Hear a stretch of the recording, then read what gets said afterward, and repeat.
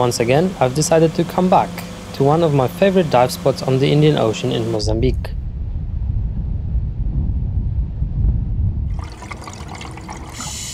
The very shallow lagoon of Flamingo Bay, with sandy bottom covered in seagrass, is a perfect spot to hunt for weird kind of creatures, using my camera of course. But let me assure you, it's not always that easy to get it right. Out of every marine creature that you're trying to film, many have only a limited amount of patience, and they will leave you with only what you have managed to get during this usually short period of time. In most cases, it's never long enough. Sometimes the object will simply swim away, like this cuttlefish.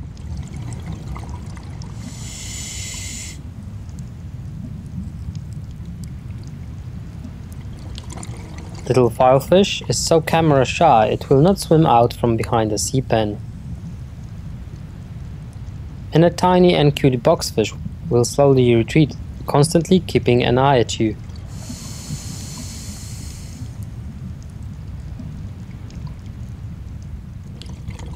There is one species of fish, however, that will give you as much attention as you need.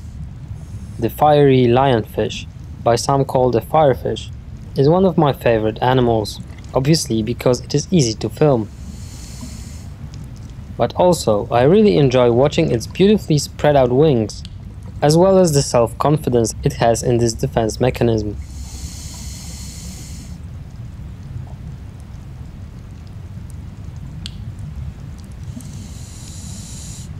To another predator's eye, it appears much bigger than it actually is.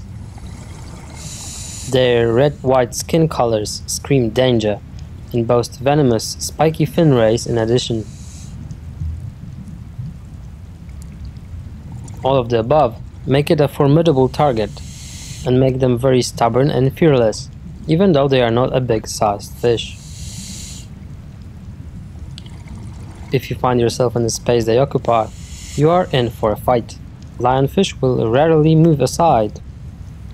There is little choice but to wait until they decide you are not a threat, which can take a long time, or you can simply focus on them.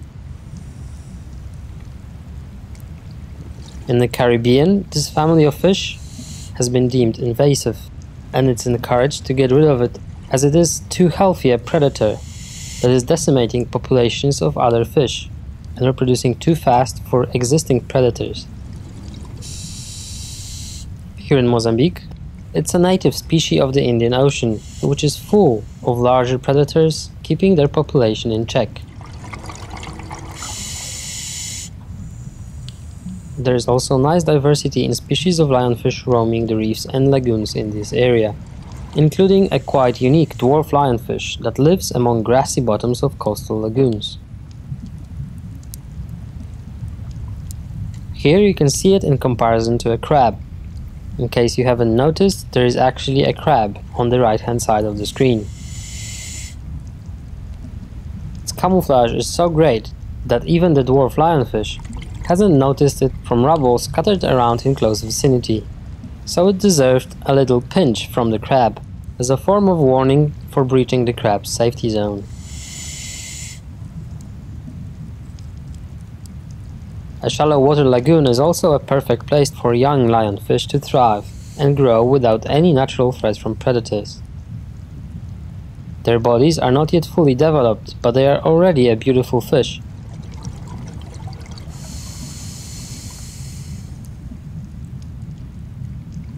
They swim rather slowly, scouring the sandy bottom for small crustaceans and bottom-dwelling fish. But the calm waters of a lagoon that is full of juvenile fish are also attractive for fully grown adult lionfish to stay in.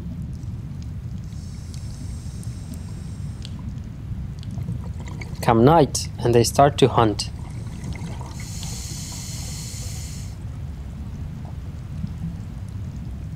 Watching lionfish hunt is quite heart-stopping.